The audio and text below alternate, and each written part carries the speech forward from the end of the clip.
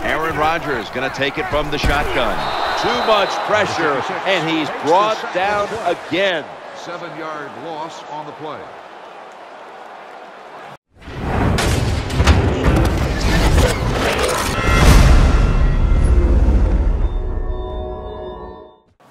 What's going down, folks? It's your boy Seth back at you again with another quick video. This time I'm actually talking Madden 25 defensive strategy, more specifically the 4-3 under defense. What I was most curious about was whether the will punch 3-seam defense actually allows me to get edge pressure the way it does in NCAA 14. And the answer to that question, folks, is obviously yes. I mean, that's why we're all here. That's why I'm doing a video. As you can see, got Cliff Averill coming off clean off the edge right there and goes untouched to sack Aaron Rodgers.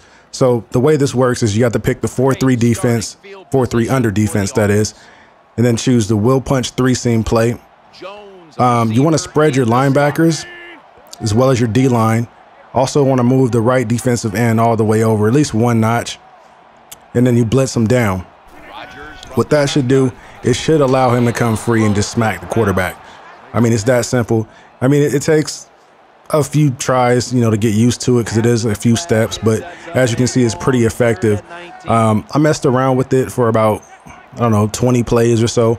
And I say I got home clean to the quarterback maybe a good 14, 15 times. So it's pretty effective if you're doing it right, that is. Oh, and before I forget, I want to give props to Cody Ballard. He's actually the dude who inspired me to do this video. I'm going to actually leave a link to his channel in my description box because there's tons of information. If you guys are looking for tutorials and strategy and whatnot, this guy is definitely one of the go-to guys that I found on YouTube that has a lot of resources for you. So again, props to Cody Ballard. Now, I'm not sure if I told you a moment ago, once you spread the D-line, before you actually blitz the right defensive end, you also want to crash the defensive line down into the right. That makes a big difference. If you don't do it, a lot of times what will happen is the offensive line will pick up the blitz that's coming, and more than likely it'll take a second longer for that linebacker that's blitzing to get home.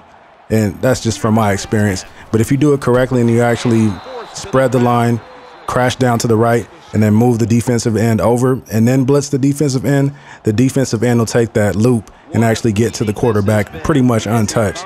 So that's a pretty key step. So don't forget to do that, folks. Now, in this coverage, the underneath stuff should be pretty covered for the most part. But what I like to do is also take control of that outside linebacker that's not blitzing, the one that's dropping back into coverage. If you just let him go, he'll drop way deep in the coverage. I don't like that. I like to kind of keep him kind of in the middle of the field so he can come up and play, you know, the underneath stuff, make a tackle, maybe get a pick or something. See, if you look at it, the dude is way deep. He's about friggin' 15 yards deep. I kind of want to move him up a little bit and kind of keep him in that area, maybe within 5 to 7 yards, just so he can come up and make a play on the ball if they try to dump something short. So that's just me. You know, you do have safety help over the top, so if you're really concerned about getting beat, you don't really have to drop them that far back. You can bring them up. Just kind of keep them in that intermediate range. That's just my thoughts on that. But again, it's all about getting pressure. If everything's done correctly, that the pass shouldn't even be a factor, in my opinion. I mean, there's hardly any time for the dude to get the pass off that you're playing against. So just a little something to keep in mind. So just a quick recap on the 4-3 under D, will punch 3-seam play. First thing you want to do is you want to spread your linebackers out wide.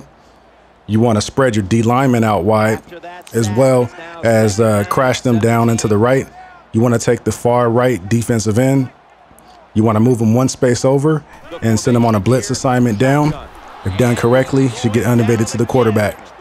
Easy money, right? So that's my time, folks. I want to thank you for tuning in. Going ahead and check out my other videos. Make sure you like, comment, subscribe, and all that wonderful stuff. Also, shout out to Cody Ballard once again. Appreciate it. Also, don't forget the subscriber giveaway. Get your free copy of Madden 25. That's my time, folks. So I'll see you in the next video.